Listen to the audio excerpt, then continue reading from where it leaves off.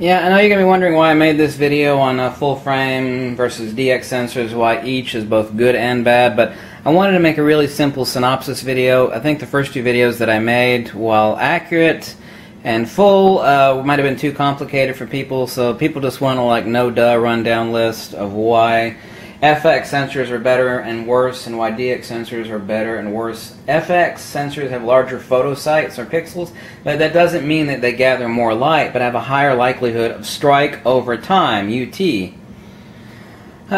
Full-frame sensors allow for lower noise levels at high ISOs and greater dynamic range of the image captured. The unit of time, you have a higher likelihood of strike on a full-frame photosite or pixel than you do on the DX, but ultimately also we have an enormous amount more on the DX sensor than we do on the full frame. Dynamic range, of course, describes the fullness of range of the tones which a sensor can capture below that level which a pixel becomes completely white or blown out, but yet above that level where texture is indiscernible from background noise. In other words, above that level where it doesn't become black, where it doesn't become blown out or white. So you have a high dynamic range. Pixel density for now, in 2015, is lower on a full-frame sensor, which means that each pixel is both larger and more spaced out from the next pixel, which allows for more light per UT, unit of time, i.e. just a big bullseye strike surface, to make an analogy very simple. Likewise, this spacing means that the EM fields and electromagnetic interference, i.e. noise, is reduced. This noise means that there is higher ISO latitude, high ISO latitude on the full-frame sensor. But ultimately this doesn't mean the full-frame sensors are better period, but rather they have a better latitude in high contrast, low light situations. But a lot of that has been reduced in the past year and a half. And especially they have a tonal gradation that is superior on the image shot. The downside is if you end up cropping the FX image to the size of a DX image, you're really far and away reduced a lot of your advantages and also have less pixel density for enlargement latitude. FX sensors have better dynamic range and high ISO signal-to-noise ratio performance, but much of that advantage has been greatly narrowed between FX and DX sensors lately. DX cameras will spank the hell out of full-frame sensors due to higher pixel density, which is why nature shooters with $20,000 lenses, which typically 99% of the time are cropping their image, prefer DX sensors due to their per millimeter resolving power from high pixel density. However, this is about to change next year. Full-frame sensors will have all the advantages of DX sensors. Full-frame sensors have a huge arsenal of lenses to take advantage of, especially the wider angles and the field of view. I mean, you can take the best FX lens and throw it on a DX camera, but your field of view has obviously changed. In this case, full-frame sensors spank the hell out of DX sensors. Like a 200mm lens, for example, on a camera with a crop factor of 1.5 has the same angle of view as a 300mm lens on a full-frame camera. The extra reach for a given number of pixels is also much higher on a DX sensor.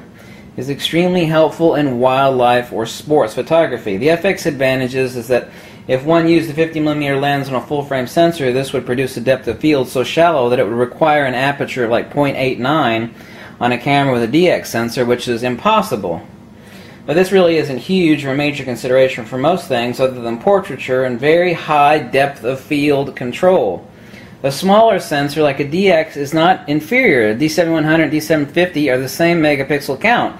But megapixel count is only a small portion of the story of final image quality and resolution. Ultimately, photosite gain and signal-noise ratio and latitude is insanely important. DX cameras users with the DX sensors can use some of the crappy FX lenses which have optical impurities such as vignetting and edge distortion, meaning they can cut the nasty crap off an FX lens and only use the sweet spot of the center of the lens. In this case, the DX sensor has better latitude with crappy performing FX lenses. This means a crop sensor effectively discards the lowest quality portion of the image, which is quite useful when using low quality lenses, as these typically, traditionally, and basically always have the worst edge quality. This is also why FX lenses make one hell of a damn sharp lens for a DX camera.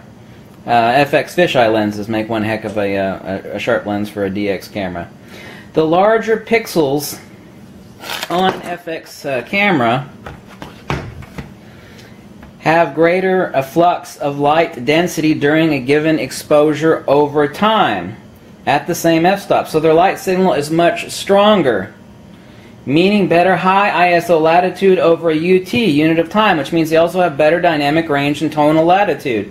This is just like a Yagi antenna. The larger photosites aren't gathering more light, or EM, but greater gain in SNR ratio. Native ISO level SNR ratio versus firmware and AD converter, which is what DX sensors are currently doing now. There's a trick. Well, it's not necessarily a trick.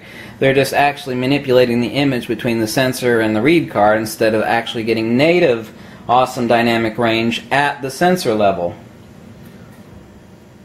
But this has its negative side as well. It's just like a large field full of satellite dishes, or a larger size versus smaller field with tiny dishes. Enlarging in on that DX field yields more resolving information, whereas the larger dishes have better tonal gain per dish and better low signal, i.e. high ISO and low light capacity. Okay? I'm going to crop here. We've got a lot more information here, even though it's got bad SNR. We can crop in here. We got less information, but we have awesome SNR. But this is going to make it look like a grainy, you know, a low resolution image if you crop in on this with the larger and less pixels in the full frame, obviously, and logically so. Each larger pixel is like a faster lens. It allows for more light strikes, but not capture as wrongly thought. It's not capturing more light, but allowing for superior SNR. Even if two sensors have the same noise when viewed at 100%, the sensor with the higher pixel count, i.e. DX sensor, will produce a cleaner looking final print. This is because the noise gets enlarged less for higher pixel count sensors for a given print size. Therefore, the noise has a higher frequency and thus appears finer grained. Digital camera sensor gain contains micro lenses above and around which each photosite enhances their light gathering capacity.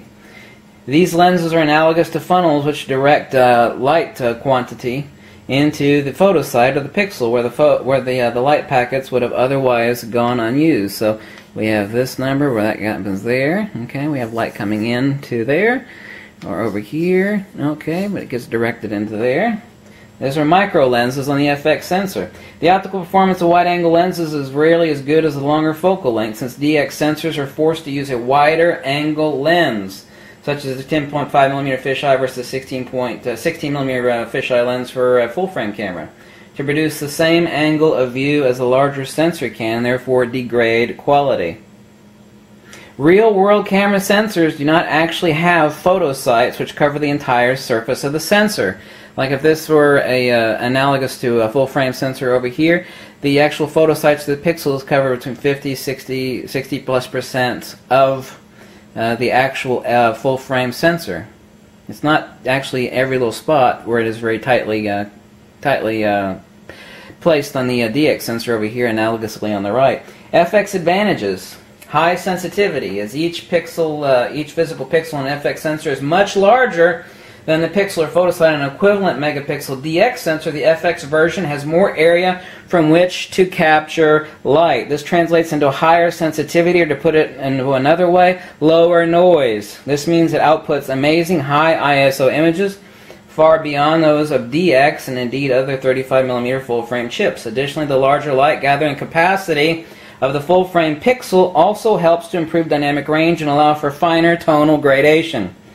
Larger, brighter viewfinder. Okay, and on an FX camera, you got a larger honking mirror. On a DX camera, you have a smaller mirror reflecting up into the pentaprism and out into the viewfinder. So you got more light popping in your eyeball, which of course is very helpful in low light scenes on a full-frame camera than you do on a DX camera. You just got a larger mirror reflecting more light up into your eyeball. FX disadvantages. Image uniformity.